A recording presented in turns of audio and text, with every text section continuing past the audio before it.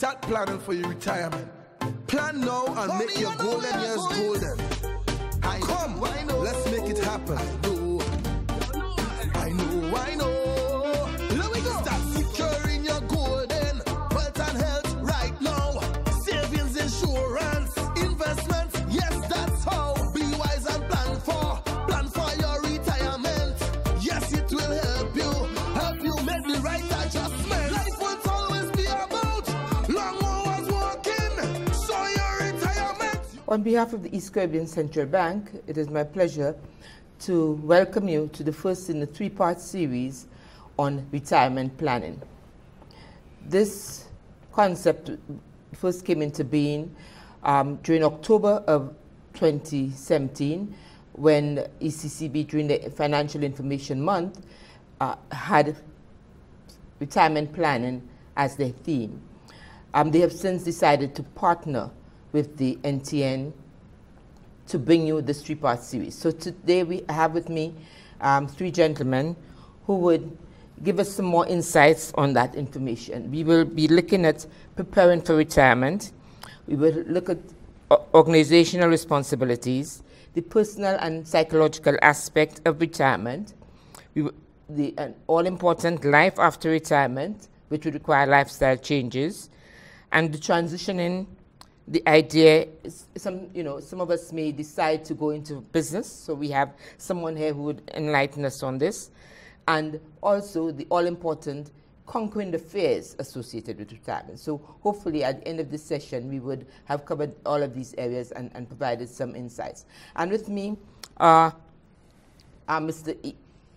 Elijah Williams, Director of Vibe Radio. I also have Mr. Egbert Sanchez, an economist with the Ministry of Finance, and who is on pre-retirement leave. He is transitioning into retirement, so we will get some insights from him. And I also have with me Mr. Egbert Stevens, who is the Business Development Officer with the Business Development Center, formerly SEDU. Yes. So, gentlemen, welcome. Okay. Thank you. Okay, so we will begin with the gentleman who is transitioning. Yeah. You're in the process of, what has been the thought process to get you to where you are now? What has been the thought process? Yes. What are the things that sort of kept you up at night? Yes. Well, for me, life begins at retirement. And I say so because, as most persons would be aware, in the public service, the retirement age is 55. And I think most people would agree that 55 years is relatively young. It's a relatively young age for one to retire. So, I think as part of the preparation for retirement, for me personally, I prepared myself for it by upgrading my skills and by putting together things, a number of things to allow me to retire and to take on a new life, basically, after retirement. So for example, I'm an economist, so I would have much experience in advising the government on various economic policy matters. So I would have taken the opportunity to upgrade my skills in various areas, so that after retirement I can go into consultancy, I can go into business, or even take on a new role in a different capacity. So all of those plans, and I decided about 3 years before retirement. So during that three-year period, I had sufficient time to put my thought together in terms of what exactly I would like to do after retirement, and to ensure that I'm ready. You answered sort of my follow-up question would have been, how long did you begin that process? Yes. And now that you've said you started 3 years ago, do you think that 3 years is sufficient? Well, for me personally, I think it is. For some persons, I guess, it depends on the circumstances. It may not be sufficient time. But for me, given where I am at this point in time, I think that was sufficient time. Because one of the things I really want to do is to, perform at a higher level, at the international level. Okay, because I've worked in St. Lucia most time, and also at ECCB in St. Kitts as well. but I would like to work at the international level. So I've upgraded my skills to allow me to do that, and I'm in the transition to doing that.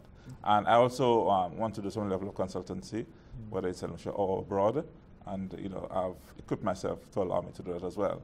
I also plan to do some voluntary work because I think that after being in the system in my case, for almost 36 years, I think it's time to give back to society, and I would really like to provide an opportunity to volunteer in a different capacity to allow me to give back. So I think that is very important. And to do something different, something that you enjoy, at the same time you feel rewarded in giving back to society. Okay. So that's very important for me. I want to pursue that question further with either Egbert or Elijah. In terms of time, I mean, you from a perspective of an entrepreneur, you're a young man and you've started your own business. You, in the perspective of a business development officer, you obviously advise people on a regular basis, and you see people who have transitioned, who are in the transition process, deciding to start their own business. What comes to you in terms of the time frame that is required to make the right decisions? Well, Mrs. David, I don't think there's a set period of time to really to attribute to retirement. I think it really is the person's state of mind, the development as to what they would like to do upon retirement. And I think that may be one of the burning questions that persons need to address. What do I want to do after I've left this place of employment? I mean, we have Mrs. who's an economist, we have Elijah who's a business person. When the other gets to that, they say ripe old age, but it's not old, it's ripe age. It's not old. When someone is ripe, it's not old, right? When he gets to that age where he figures, okay, I don't really want to work anymore, what does he do? Or she? What does that individual do? When do they decide? Some persons may decide they want to retire at 50. They want to retire at 40 because they're in business and they don't want to do anything else. But it's really a state of mind of we as individuals preparing ourselves as to where we want to go and the how. Now, as a business development officer, I tell people, especially when it comes to business persons, we encourage them to put something aside for your retirement. Do that human resource planning early as to what do you want to do, when you want to do it, and prepare for it. Because most times, persons are just confronted with, hey, retirement has come upon me, and they have not given it any thought as to what is going to happen then. So it's really something I think that persons need to take stock of, even in the middle, when they just transition from youth between 35 and 40, from since then, start to plan for yourselves. What do I want to do when I retire? Do I want to become a business person? Do I want to go into agriculture? Do I want to tour the world? Do I want to just sit back and spend time with my grandchildren or my children? What do you want to do? And I think that is the important thing. When you have decided what you want to do, then now you can start planning towards it. I don't know if Elijah let's see what Elijah has to say. Well, as a young man, young entrepreneur. Let me just start off by saying to Mr. Stevens that ripe is the start of the decaying process. So I don't know if you want to use ripe as the term there. But I was fortunate enough that one of my first jobs, I worked at a bank. And part of my training was retirement planning, right? I was trained, to help advise clients who come in to plan for retirement. Obviously, the bank had instruments that you could have purchased to use to assist you with planning for your retirement. So that was the thrust, of it. But I became very aware of retirement from a very young age. Egbert touched on something that I think is very critical. For you to go about determining what you're going to do in terms of your retirement planning, you must first establish what do you want to do when you retire. As he indicated, do you plan on traveling the world? Do you plan on just staying home and relaxing? Do you plan on establishing a little garden in your backyard, etc.? So whatever it is that you envision you doing after retirement should really guide what you do in terms of your retirement planning. I personally, I don't think it's ever too soon to start retirement planning. For a simple reason, the sooner you start, the less you have to input to get to where you want. If you start with 10 years left before you retire, you actually have 10 years to put in place whatever it is that you want to establish for retirement. And I hold that thought. We'll take a break and we'll continue on that topic. Thanks. Pamela, I noticed that you built your retaining wall on my property. You will have to give me my land back or compensate me for that. My contractor isn't dumb. I trust that he will not build anything on your property. Where is your proof? Let's go to court. This situation does not require you to go to court. Looks like we have to go through mediation here. Mediation is a way people resolve conflicts like this. Someone, a third party, comes to speak to both parties. This person is called the mediator. The mediator is impartial. He or she makes sure that communication between both parties is effective and efficient. So, the mediator is a judge? No, the mediator is not a judge. Mediators, unlike judges, do not decide cases or impose settlements. Let me get a mediator to handle this retaining wall and that kitchen. Kitchen? Yes, your kitchen also falls on my land. Let me call the mediator. Okay, Elijah, could you continue on the point you made? Yeah, I was saying, it's never too soon to start. The more time you give yourself, you can manage in terms of what you put away, in terms of savings.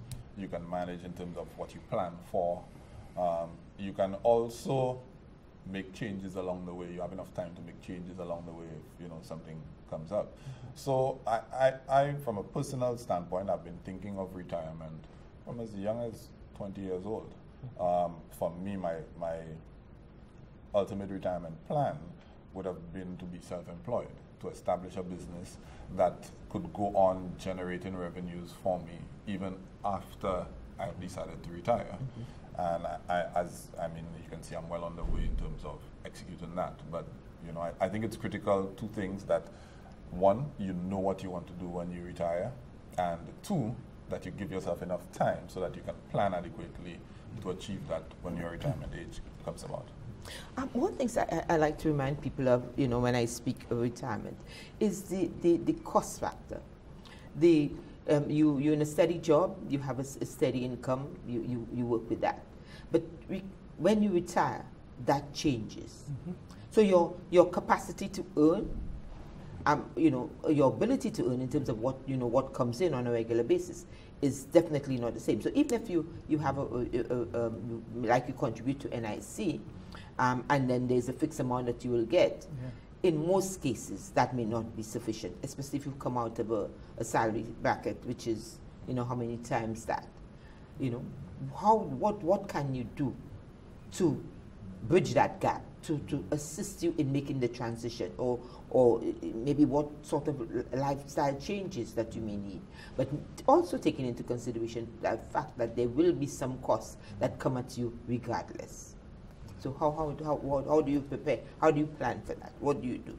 Well, from a business development point of view, we ask persons to consider what they would like to, what's the minimum living condition that they need, right? And if you start from that minimum living condition, that on a minimum basis, if I need, let's use an arbitrary figure, $2,000 to survive on a monthly basis, we now have to start planning, to put in measures in place to achieve that. And as Elijah was saying, the planning, if you do it from an early enough stage in your work life, it allows for any adjustments, because life is not static. You have inflation, you have all different other things. Person have to put things in place. It's not something that we have a blueprint for, to say it must be A, B, C, D, E, F, G, but there's some basic things that you must do, which is you must plan. You must know what you want, and by knowing what you want, then now you can plan how to get there. And I mean, probably even Mr. Sergis, from an economic point of view, I think can shed some light as to what persons, the little things persons can do to assist themselves, put a saving aside, look at their lifestyle. What do you want? And I mean, as early, and you do it like incrementally. I mean, for government workers, it's compulsory retirement age is 55. So by the time you get 50, 45, going to 50, you're supposed to be putting things in place as to what you want to do, how you want to get it done. What grade you are in government service, look at the salaries, find out from the government service what would be the income you would have achieved if you were to retire at that age, at that level, so you know what's coming, and now you could put your expenses in perspective. If you have mortgage to pay, whatever, if you want to go into business, what will be the costs coming? You have agencies like Small Business Development Center, SEDO, that you could come to, find out what it is. If I want to go into a particular kind of business, what would it require, and that way you prepare yourself. You know, and that's basically the economics of it. Right, Mr. Yeah, I would like to take off from where Mr. Stevens left off. So from a government employee perspective, one of the advantages of, well, two actually, is that number one, the retirement age in government is fairly low. 55, I think, is relatively young. And number two, working in government, you tend to get a lot of experience in various aspects of whether it's business or in the technical field. So you'd be well qualified in terms of your, not just your academic achievement, but your experience as well, because there are a lot of training opportunities in government. So therefore, when you retire, I believe, particularly at the professional level, persons at the professional level, they have a lot of experience in terms of, you know, various options, whether they want to go into investment, whether they want to go into managing the business, whether they want to go into consultancy, whether they want to have another full-time job. So I think it gives them a broad range, as I say, particularly at the professional level, in terms of the options that are available to them. So I think that would equip them to consider one of those options. And for me personally, I think operating at a professional level, it allows me to, it gives me this many options to go into. And I think in St. Lucia, there's a lot of scope for consultancy, because you find that a lot of the government initiatives, we have to rely on foreign consultants. And I think we have reached a stage where we need to reduce the reliance on foreign consultancies and to use the skills that are homegrown to undertake a lot of those consultancies in the government. And so that's one area which I think at a professional level that one can go into. There are a lot of opportunities to invest. Increasingly, our financial system, not just in St. Lucia, but within the OECS and even the wider region, is becoming a lot more sophisticated. So we can look at various investment options, whether it's in stocks and bonds and various instruments. We also can look at businesses, business development, as Mr. Stevens has mentioned. So I think the options, the opportunities, increasingly becoming a lot more diverse. And persons should really consider taking advantage of at least some of those options that are available. I mean, my follow-up question would be, what happens to the non-professional? How does the non-professional prepare themselves for retirement? I think the key word that has been used here, it's recurring, is investment. It is not sufficient for you to think that you can simply pile up monies on your savings account, and then when you retire, you will live off of that. Who knows how long you're going to live after retirement? What if you get to the age of 100, which might constitute ripe at that time? but if you get to 100 and you retire at 55, do you have enough savings saved up for you to live for another 45 years? So the key thing here for me, as Mr. Stevens said, as Mr. Sergi said, is investment. I, for one, I always like to, advise young people to be mindful right now of what they spend monies on, right? Something very basic that we tend not to pay too much attention to. Are you spending on your monies on stuff that appreciates in value, or are you spending money on stuff that depreciates in value, right? So as a young person, I advise other young people, if you want to buy yourself a gift, why not buy a piece of jewelry? I don't know how often gold goes down on the international market. I don't know how often precious stones, the value of them, go down on the international market.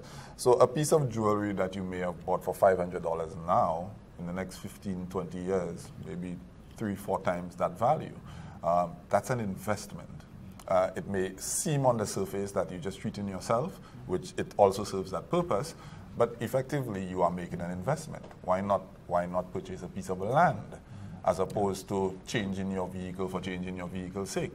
You know, so if we think along those lines from a very young age, it's not just about piling monies up on a savings account, because I may not have $100,000 saved up on a savings account, but I have land that I can now put up on the market and redeem it for cash. I have precious stones, I have, you know, precious jewelry that I can go back and redeem if you know the need arises. So investment, I think, is the key thing here. It's not just about saving. People often think of retirement as I must save for retirement. You must invest for retirement, because inevitably what you want to do is to continue to have a revenue stream that is coming to you. As you indicated, your pension may be a shade of what your salaries were. And yes, you may find yourself in a scenario where when you retire, your expenses may decrease. You may not have your kids at home anymore. They may have left the house and gone out, and you know, your usage at home may be a little less, etc. However, your lifestyle, and that is where having an appreciation for what you want to do when you get to retirement age comes in. All right, so. Again, let's stop for a break, and we will continue with that point. Do you really even know all the chemicals and hormones used to accelerate their growth? All the artificial flavoring, sweeteners and colors too. We consume and we don't spare a thought for the damage that they'll do. No, think about the children. Think about the children. How will we save them? Chemicals and GMOs are not the solution. Use organic and join. Excessive agrochemical use, additives, and genetically modified foods are harmful to health and the environment. Join the good food revolution. Grow, buy, and consume organic. A message from Rise St. Lucia and the Ministry of Sustainable Development with funding from the GEF Small Grants Program, UNDP. The good food revolution. Okay, let's continue the discussion. You mentioned the whole question of, you know, expenses may decrease, but we also need to look at the possibility of where the expenses increase. So your income in terms of what your spending power may reduce because of what comes in, but there's also the possibility of increases, particularly if people have not paid off their mortgages by the time they've retired. So what do you suggest in terms of, you know, how do people, you know, prepare for those eventualities? Well, the preparation for this eventuality, I mean, people have to be mindful of their health, as well as the assets that they acquire in the period where they seem to be making the most income.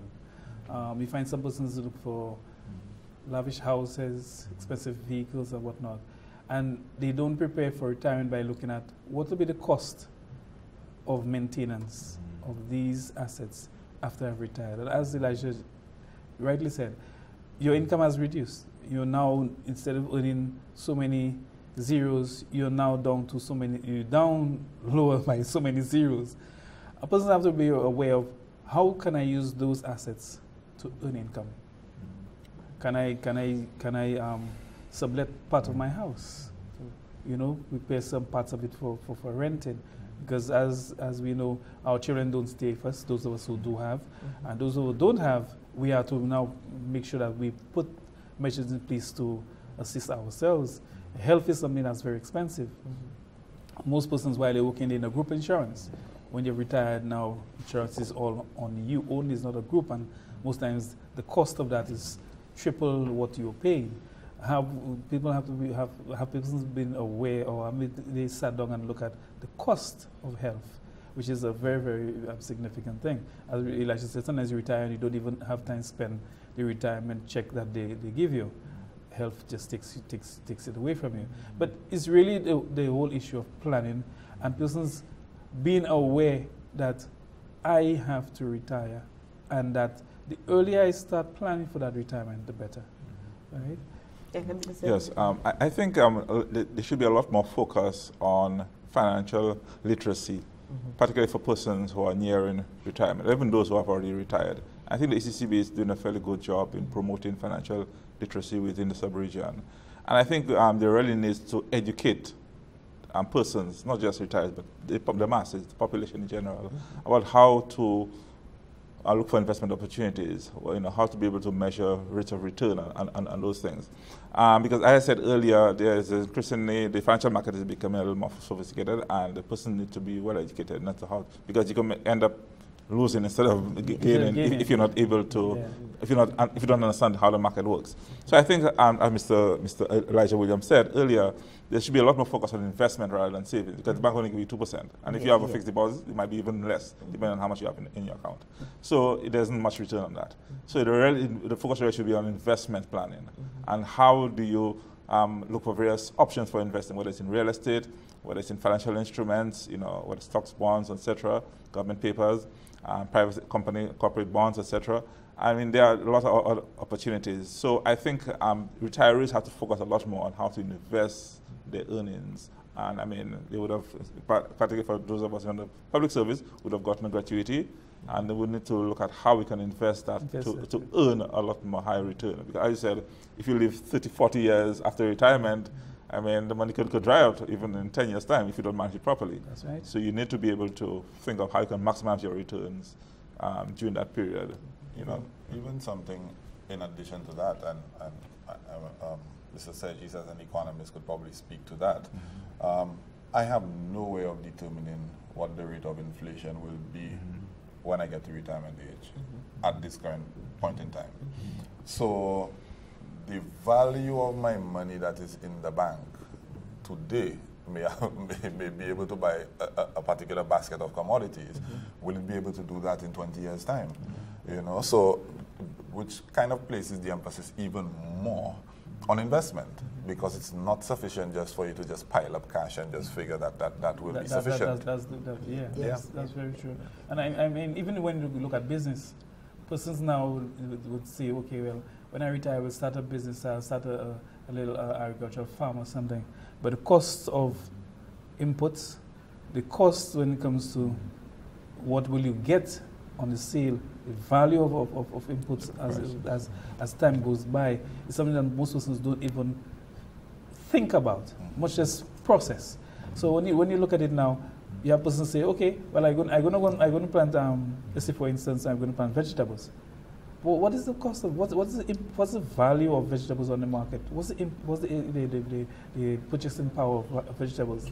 It may look like a very lucrative business, but then based on your lifestyle and what you want to achieve, it might not give you the returns that you need to achieve that. So it's really for persons to know, as we said, plan early. Look at the value of investments. And you look at investment not only in real estate, in human resource. If you want to go and work for somebody else, go, like Mr. Says wants to go to the international arena, what is that value of that investment that he has done already, which is his education and his experience, going into the market, and how is he going to use it? It's not just going and work somewhere or going and go into business. How will you use that investment, the return on it, to continue your lifestyle and continue having a good living? As you say. As one other thing, what do you think organizations can do to prepare their employees for retirement? What more can they do? Financial literacy, as Mr. Sergis alluded to earlier on. Quite a few people are just not thinking along the lines of retirement. You may have establishments that have pension plans in place, but that still does not prompt the employee to think along the lines of retirement. They just know that it's mandatory that they contribute to a pension plan and they do it. But financial, literacy, bring people in, like yourself, that can speak to, because I must say thank you to yourself, because I've been to a few of your seminars, and it has helped provide me with, the foresight you know, for me to push ahead and go into my own thing. And I think that's the way that corporations should be moving at this point in time. You know, educate your staff as to the importance of, you know, and then we take it from there. Yeah, and I think we'll go ahead, Mr. Singh. Yeah, and I think there are organizations, for example, the Pensioners Association. They can work in conjunction with government and various employers in terms of educating the prospective retirees on opportunities that might be available in terms of how to manage. Because you know, I think similar to, for example, we have the career guidance at the schools, for example, South Louis, for young people who are going into beginning their career. We can have it for retirees. A sort of guidance course on what opportunities are available for persons who have retired. So I think the Pension Association and the employers can the need for education, the need for education. And there clearly is a need for that. And I think too, some organizations might need to prompt the employees that retirement, though when is a year left, but probably 2-3 years. Important. No, I think like Elijah said, I think the earlier people can begin to plan for retirement, the better it would be for everybody. If I can just say on a last note. If I can, every Monday morning on Vibe Radio, we do a program with the Department of Commerce. It's very informative, and people can tune in at 8:30 every Monday so that they can, you know, probably learn some things in terms of guiding themselves along the lines of financial management. Great. But gentlemen, it's been, you know, time has reached on us, but it's been, you know, an interesting conversation. There are lots more to be covered in terms of retirement planning. And the series, which is a 3-part, this is only, you know, part 1. Hopefully we've opened, you know, we've opened up the topic. And CEDU is open, so persons who are thinking of them always coming to us, and they get a business advisor, we'll speak with them on any business idea they may have to prepare for their retirement. That's one thing they could also do. But thank you very much for, you know, starting the conversation, and thank you to ECCB for, you know, beginning this series. And so we look forward to the second and the third part. And if necessary, based on our first discussion, you know, there's also have brought in some more food for thought, and the discussion will continue. So thank you very much. Thank you. Start planning for your retirement. Plan now and make your golden years golden. Come, let's make it happen.